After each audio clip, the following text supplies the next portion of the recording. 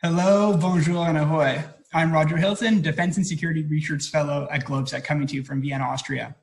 A few weeks back, NATO defense ministers announced the creation of a NATO Space Center at Aircom in Ramstein, Germany. As recent events like Russian satellite Cosmos 2543 have proven, space is going to be a contested area for a while. Here with us tonight to shed some light on this is Dr. James Fergusson of the University of Manitoba and one of Canada's most distinguished aerospace experts. Dr. Fergusson, thank you for joining us. My pleasure. So, Dr. Fergusson, let's get right into it. My first question for you is, what will the leadership resemble at the new NATO Space Center? This initiative, which is the logical follow-on to NATO's recognition of space as a distinct military domain, which in turn was preceded by U.S. recognition, likely an American initiative in its origins, and you have to recognize that the U.S. is the dominant space power with a full range of space assets. It is like the command center will be American-led, drawing largely, but not exclusively, on American space-based intelligence, surveillance, and reconnaissance assets, with the European allies filling key secondary posts. Probably the model would be the NATO Missile Defense Command structure co-located at Ramstein, which also primarily relies on American European deployed missile defense capabilities. In addition, it will likely mirror in some ways the US Space Center and the new US Space Command, in which several allies are already participants. Finally, I think it's important to note that the Space Center will simply be a sophisticated ground station, receiving key intelligence, surveillance, and reconnaissance data for distribution to its various operational commands from national and civilian-based assets. Civilian space-based assets. It's highly unlikely that NATO will actually acquire and deploy its own assets, and this reality, of course, raises the key issue of national filters. Well, thank you for sort of setting the stage about what the leadership will look like. My next question is, what should this new NATO Space Center look to accomplish strategically, and what are the immediate priorities? This, I think, can be looked at in three ways strategically. First, this is about interoperability, especially with regard to the frontline East European states. The West European states have already largely undergone military transformation with its origins roughly in the mid-1990s. In response to dramatic US military technological developments, first displayed in the Gulf War.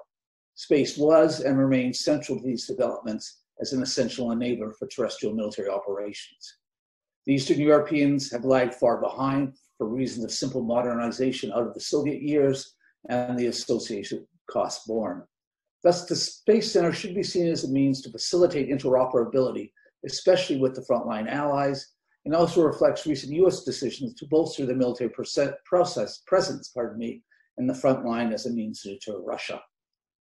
Second, it is in response to the new generation of space-related threats, particularly Russian hypersonic vehicles, and the importance of space-based assets in support of both NATO missile and air defense requirements, which have been identified as a NATO priority in the new strategic deterrence world.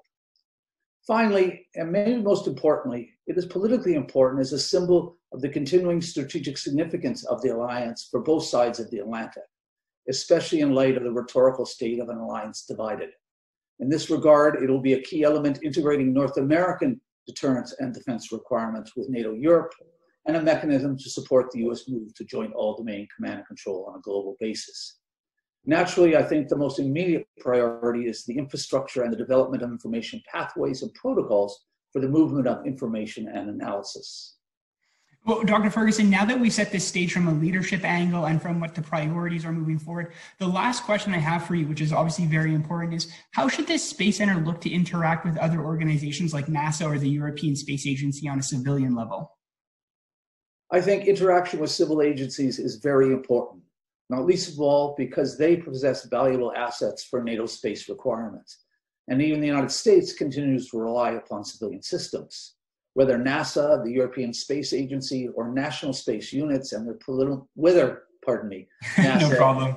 The European Space Agency or national space units and their political masters will be willing to engage directly, say by providing liaison posts in the center, remains to be seen, especially given their peaceful use of space mandates. Nonetheless, space is a dual-use civil defense domain, and the arbitrary historical division between them need to be overcome as they are simply obsolete. Well, Dr. Fergusson, thank you so much for sharing your insight with us. I'm sure this is not the last time we'll be talking about this, and hopefully we'll be able to get back to you here soon to hear more of your expertise on it. Thank you very much. Look forward to it. Thank you. Goodbye. Bye.